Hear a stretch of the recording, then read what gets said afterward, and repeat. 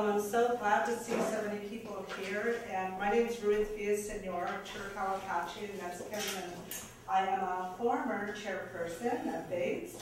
And we have two of our chair people here today. I'd like you guys to stand up. Roger and Amelia, please.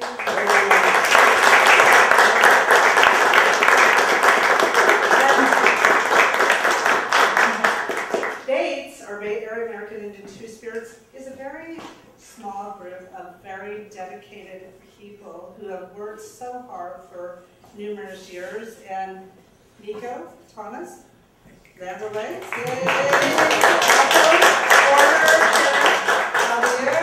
Amazing person who's been participating. How do you say your last name? Stella Fresquez. Thank you. But I am honored that the GLBT Historical Society said yes to actually using this month as an opportunity for us to have Two-Spirit Native American Heritage Month. It's never been done here, so thank you again.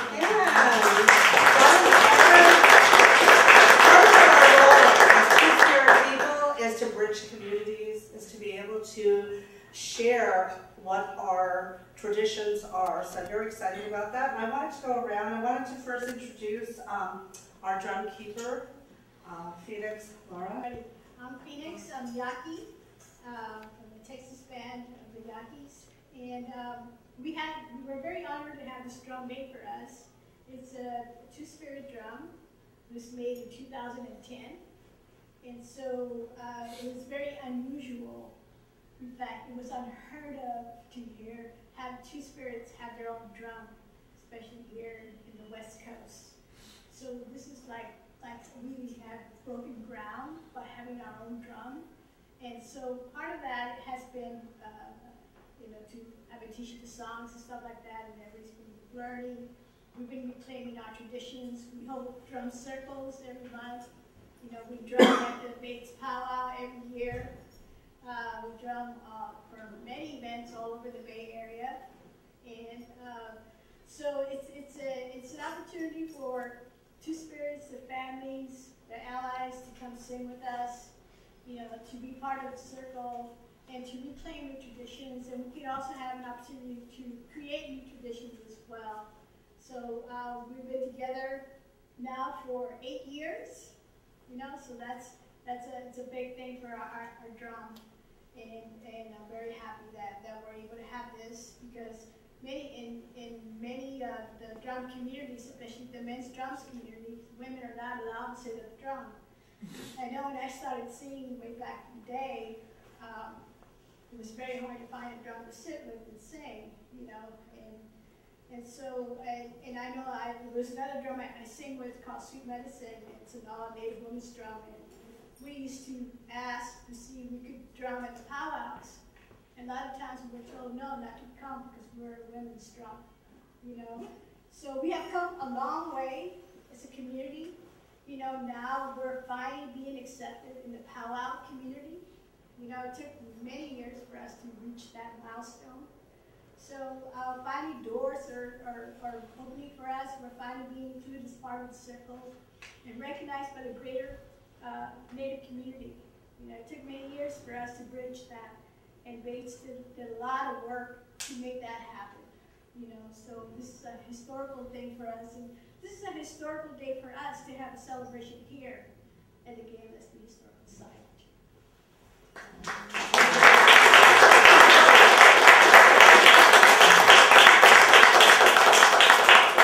I wanted to also acknowledge another BAAITS board member, Jim Eagle. You just stood up. Back there. And as I mentioned, we're a small group, and even though a lot of people know about BAAITS and also have said, oh yeah, I'm part of BAAITS, they are a part of BAAITS in the fact that they participate in our powwow, they are involved in many different aspects, but I just do want to acknowledge that the board is small and an amazing core of people who have worked so hard for a long time to make sure that this continues. And I want to introduce one of the filmmakers tonight, Susana.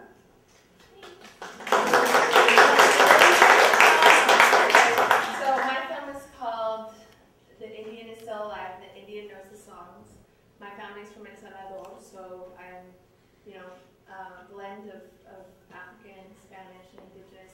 heritage, so I don't know exactly where my tribe lands, but it's a small country, so I claim them all. And this is really my way of connecting with my indigenous roots. We all have indigenous roots, we all have ancestral land, so that's what the film is about. So thank you for coming. And also, if you have a short too. It was a long time ago. You know, it's just like, I would call it a draft. It's just like way back in the day. So it's just a little digital film. So, you know, it's just a way to kind of like try to tell a story, but learning how to tell a story. So, you know. Yeah, hi, my name is Amelia. I just wanted to say, I wanted to acknowledge the land that we're on. We're on Women-Casanova land. And it's important for us to recognize that we are an occupied territory and that these are not our tribal homelands, at least not mine. And so I think it's important for us to take a moment to recognize the Ohlone people who are here today. They recently had their big time, which is the Ohlone version of the powwow a couple of weekends ago. And take a moment to just honor them and respect their land.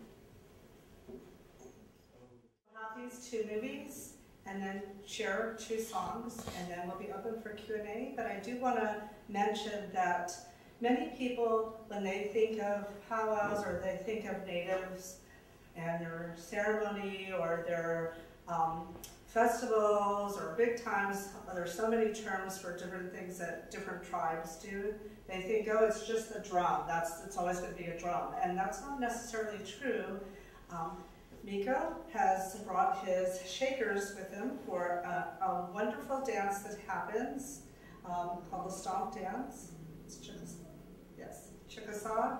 And so after we have done Q&A, I hope that you all stay and get to see that, because it's a pretty amazing dance, and just to see another way, another type of, maybe in a sense, an instrument that people use so that we can, you know, practice our traditional ways.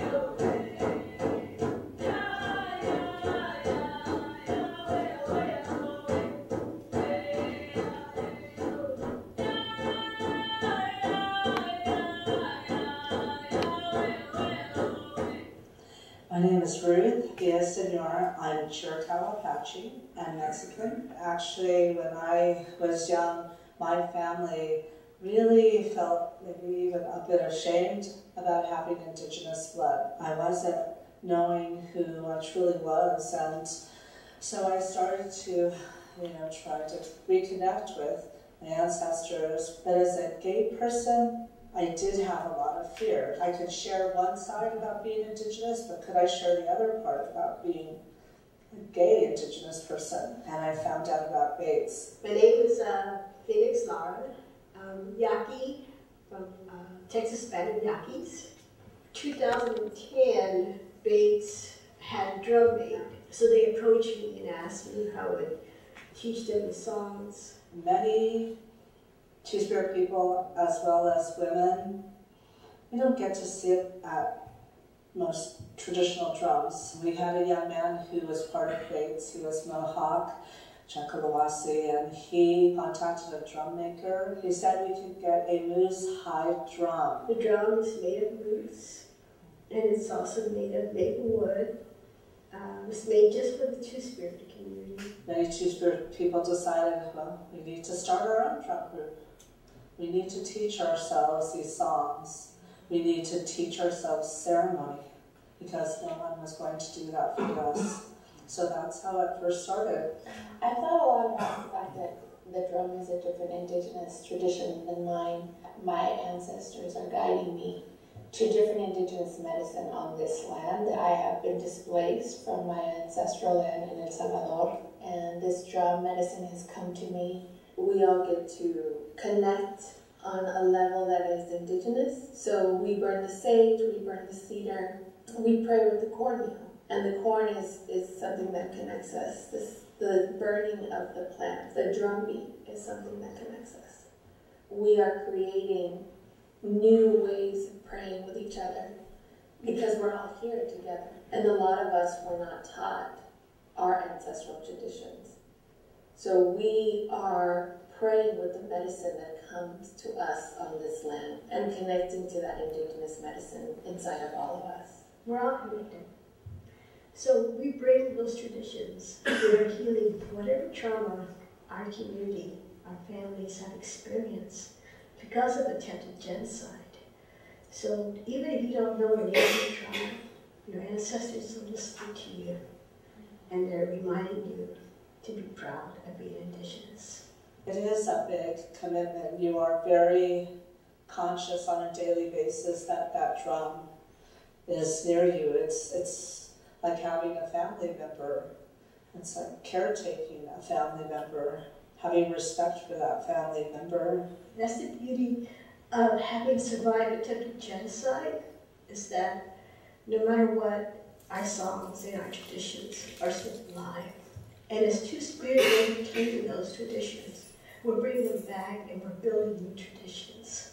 So to have our Two-Spirit drum, that is just saying, you know what? You weren't able to kill the Indian in us. The Indian is still alive, and the Indian knows the songs. So all those attempts were made to kill us did not work. So when we go out and we sing the songs, our young people, our elders, they can see that we're doing this for you. We're singing for you. We're singing for our community. We're singing for the generations to come. We're healing a part of ourselves.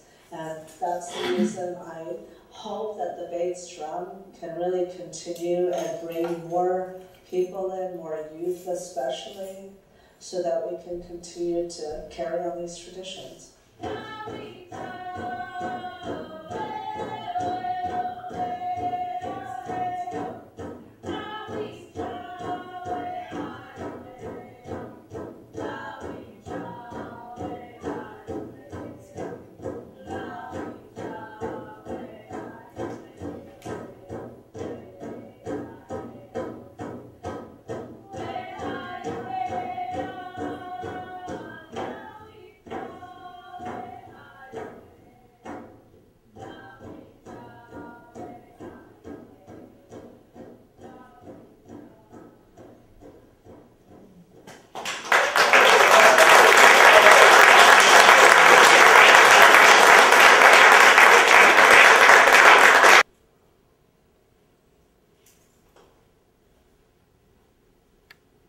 I heard the voices of Native men singing our traditional songs. I never saw women sit at the drum. The drum beat and talked to me as I continued to search for teachers. Then a traditional elder invited me to make my first hand drum for my elder brother's ceremony. Soon, I was invited to be part of the red-tailed drum, a seven drum. My heart raced, for I had made the journey, and now I belonged to a drum circle. Or did I? Even though I never heard the songs, I knew them in my heart and I carried them. Women could sit at drum practice, but they had to stand behind the male drummers when we sang in public. As a Two-Spirit, I felt I should be able to sit at the drum, for I am a multitude of genders. Hearing the jokes about Two-Spirits, it made me feel unsafe. I was not ready to come out or speak out. My journey continued, and I was invited to be part of a Native woman's drum called Sweet Medicine. I was so excited, but still, I was in the closet. It took a few years for me to come out to my drum sisters. But when my drum sister came out, that opened the door for me to say who I am. As a family, we laughed, we cried, we held each other, and we honored each song that we sang. We met every week, and I saw each of us blossom. The heartbeat of the drum keeps going as we sing and become keepers of the song for our elders, ancestors, and generations to come. Now I'm happy to sing and teach the songs to our Two-Spirit community. Additional ways to honor and pray with the drum. And oh yeah, how to hold a drumstick.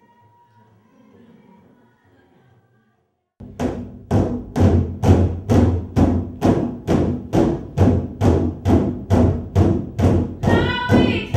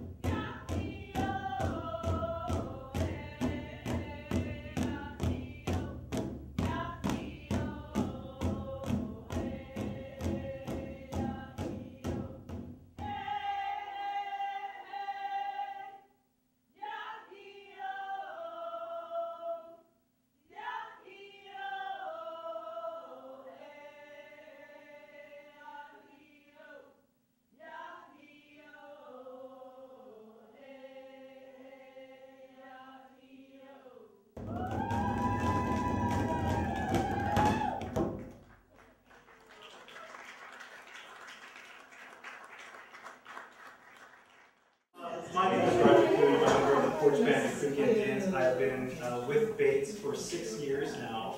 When I first moved out to San Francisco, Miko was the first that I reached out to and welcomed me into the BAAITS community. We had met at a different Two-Spirit gathering.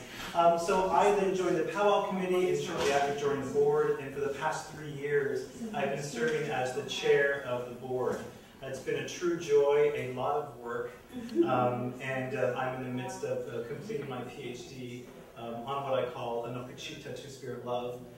So I look forward to the book being released at some point, and so I'm deciding to create some space in my life, and I have told the board that I would like to step down as the chair, and Amelia has graciously risen to the new chair. And so tonight, November 1st, marks the transition of my work as the chair to Amelia as the chair, and I will serve as co-chair